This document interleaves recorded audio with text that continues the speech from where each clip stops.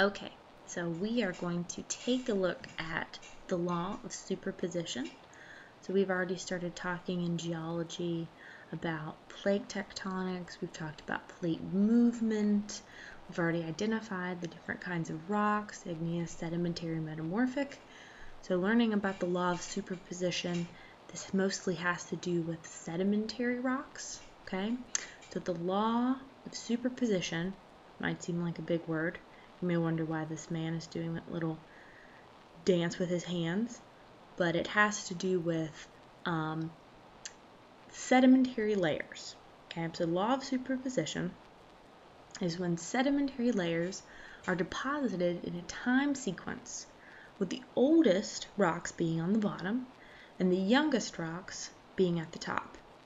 Okay, so the word super, of course, means above, better than, on top of, okay, on top of. And then the word position has to do with where the rock is located. So the word superposition means located on top of, quite literally. All right, so it's easy to break down. So we have the oldest rocks are going to be on the bottom.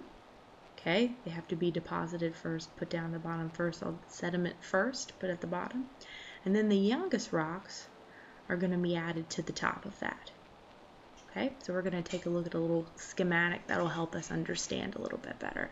So we've got the different growing piles of sedimentary layers. We've got 5 there in that picture: beige, blue, green, yellow, pink, and then we have time.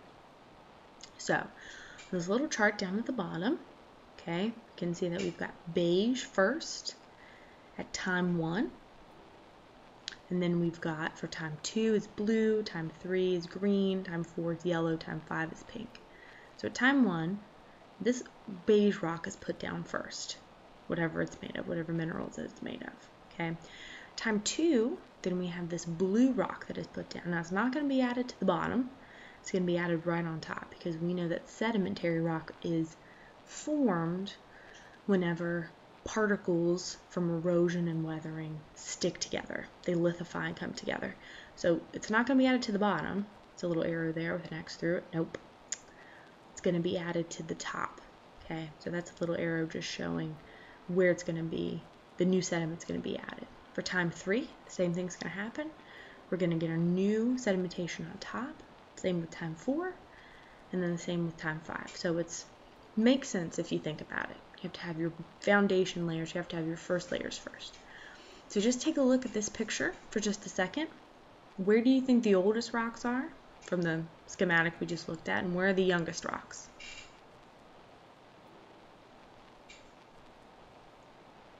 Okay, so just like we talked about in the last diagram, the oldest rocks are going to be here at the bottom. So draw a little arrow.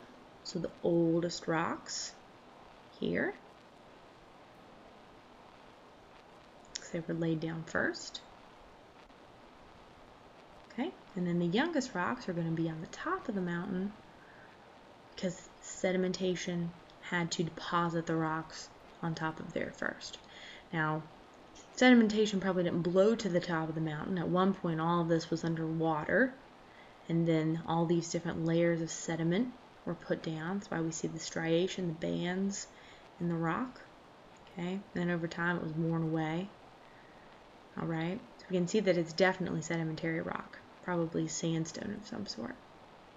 Now here's a picture, sort of a famous picture that we use when we talk about the law of superposition. So we've got layers G through A, and we're going to draw a little line here to show that the older, or the deeper you go, the farther down you go, the older the rocks get. All right, so we've got G here at the bottom. It's going to be our oldest rock. We've got F, then we've got E. So F was laid on top of G, E was laid on top of F, D was laid on top of E, and then C was laid on top of D. But if you'll notice, D and C are sort of cut off. They don't sort of